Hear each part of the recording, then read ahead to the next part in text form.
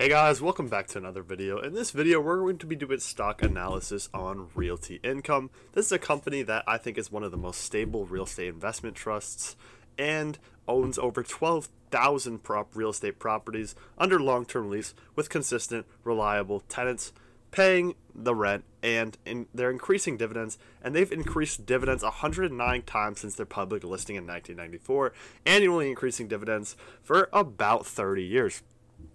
So this is a company that's a staple in the real estate investment trust companies, and it's a company that's reliable, it's recession proof, and I think it's the most popular REIT, so it's good to do an in-depth analysis on if it's a buy now, a hold, and we're going to see what the valuation is off of 3 valuation models.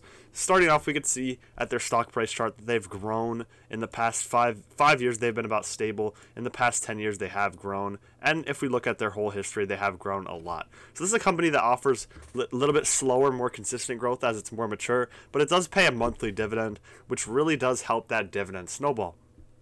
Now, if we start looking at their key financials, we can see their revenue has been on a steady trend upward, and on both the quarterly and annually charts. And if we look at their free cash flow per year, it has also been on a steady trend upward. Like I said, slow, mature growth with about CAGRs of about 5 to 7%.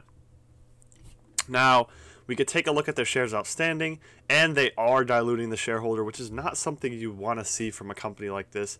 It's not a good sign, but this is such a staple in the real estate investment trust community. I think it's okay for a company like this to do it, but you do not want to see a company diluting its shareholders, but it's more common in REITs to dilute its shareholders.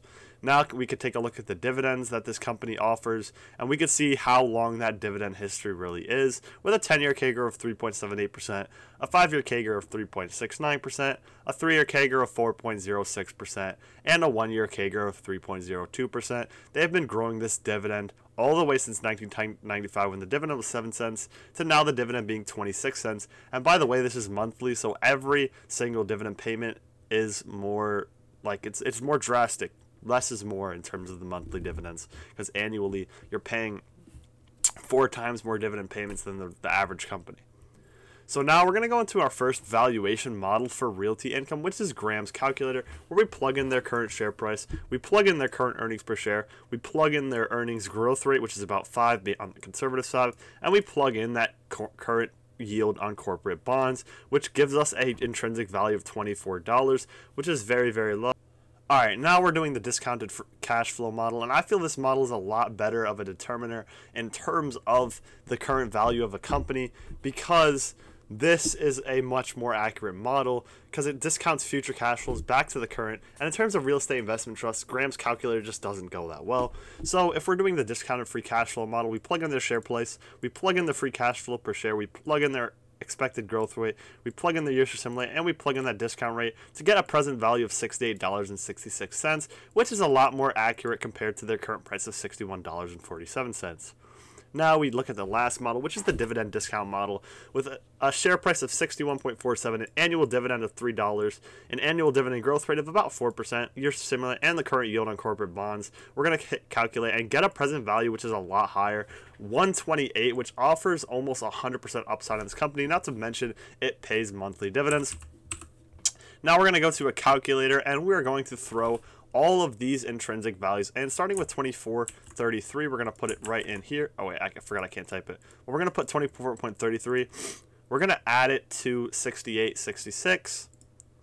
We're going to add right here, and we're going to add that to the last valuation of 128.49 to get our current valuation after we divide by 3, which will be the given intrinsic value, which is $73.82, which offers a lot higher than the current $61.47. And even with a 10% margin of safety, that would consider this a buy right now.